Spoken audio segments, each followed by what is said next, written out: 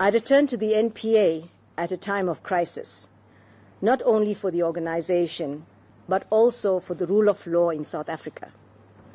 Without it, the country is on a slippery slope, and the cancer of impunity festers and grows.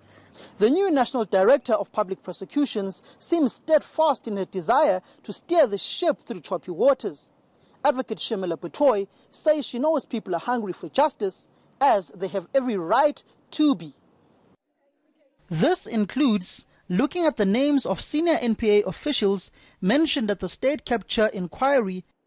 Batohi is insisting prosecutors cannot be for sale and those without integrity will be rooted out.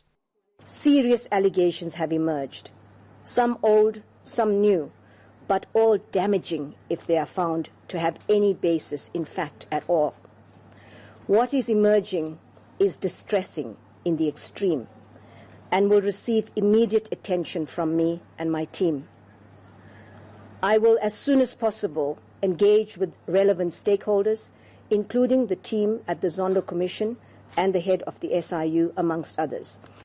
The NPA has been plagued by allegations of political meddling, but the new sheriff in town is saying those days are over.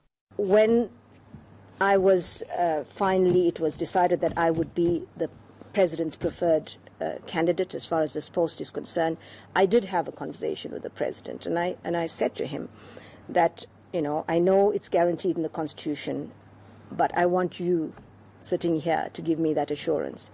And unhesitatingly, the president said there will be no interference. Batohi is also saying she'll prioritize violent and gender-based crimes. There is simply too much to do. Samkele Maseko, Pretoria.